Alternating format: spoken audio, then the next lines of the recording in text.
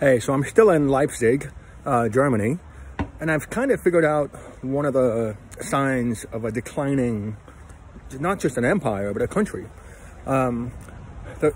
Fundamentally, it's when people would rather have your passport and your currency, but not your nationality. And of course, it's a bit of a paradox, right? You have to have someone else's nationality in order to have the passport and the right to have a bank account. And of course, some countries have much better options with passports and bank accounts and currency than other countries merely by accident of birth, not by merit. So what's happening now is that most people in the world don't want to be German. There's no need to be German. They want, but I guarantee you, if you're born in a country that does not have access to capital or a strong banking system, that you probably want a German passport and a German bank account.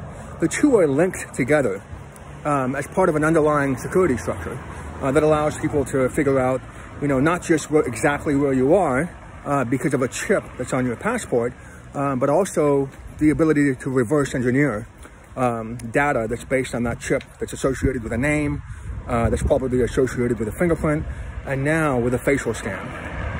What's happening now is governments all over the world don't understand that. They need people to come in because otherwise population growth would decrease. As prices have gone up, people are having fewer children, so immigration has bridged the gap. That's a good thing. Ultimately, you're not going to have a lot of new ideas without, a lot of innovation and a lot of cultural exchanges without some immigration. But what's happening now is the people within the governments, the majority usually, they don't understand this paradox. So what they're doing is they have a pool of money that they spend, and a lot of it is on things that are completely superficial. One of the most popular ones is painting buildings in areas that are, not the nicest areas. But it doesn't really work. It looks nice, but because you're not dealing with the underlying structure, it all goes to hell anyway. And it's getting worse because a lot of the growth in the EU hasn't been organic. It's just been legitimizing the mafia by allowing them to put proceeds of illegal activity into real estate. So once the mafia buys up the whole block, they don't need to improve the neighborhood. They own the damn thing. They just need to figure out somebody to put in there to make it look like it's legitimate. So anywhere you go, you'll see all that, and of course, gambling. Gambling is a big one in Europe. You've got in Eastern European countries, you've got a gambling establishment that's probably as common as a Starbucks. None of this changes the fact that nobody wants to be German. Nobody. But they want the German passport, and they want the German bank account. And, this is a huge, huge gap that economics can't solve. And it's particularly problematic because you can't change a culture from the ground up. From the top down. You probably have to change it from the ground up. And that's why Václav Havel, who is Czech, he kind of figured out this whole thing. He said that, when you have a totalitarian state, the only way to beat that state is to have a parallel structure that is a grassroots structure that lives in truth. And it doesn't have to be a totalitarian state. It can just be, although it can be a corporation, it can be a corporate state. It can be anything that's not working, especially anything that relies on surveillance, which is unfortunately, the backbone of what I just described as the secure bank account, the secure currency. Because once money went digital, you had to have, a lot of these secure institutions in order to, especially with technology, in order to facilitate those cross-border transactions. But none of that changes the fact that you can have the best technology in the world, but nobody wants to be German. And I can tell you right now that growing up in a time when, in the United States, when it was on the way up, I never once thought at the age of 15, 16, 20, that I wouldn't ever want to call myself an American. But now, after 16, 17 years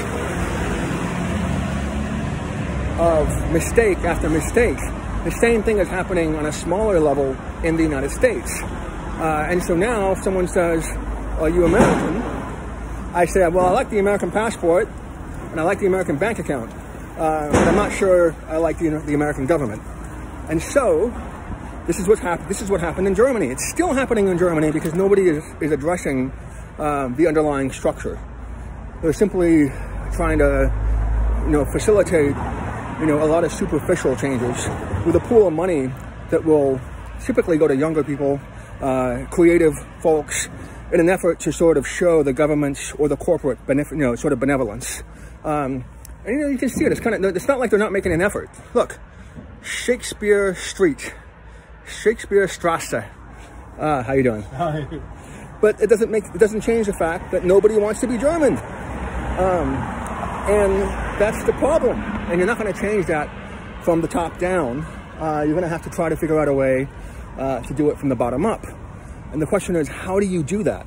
And that's why the United States had such a successful run up, despite having, economic problems that were probably as severe as Germany's post the wall, with the integration of the East Germans into the West. What happened was, if you can convince the world that anybody can come into your country and call themselves that country's nationality on an equal footing, then you're getting somewhere. That's one reason why the French used to be so successful. They had these universal values of liberty, equality, and brotherhood. All of that, of course, seems like a joke when you look at it now with the cultural wars that are going on, the Kulturkampf, if you want to use a German word, I think, that Scalia used in one of his famous opinions.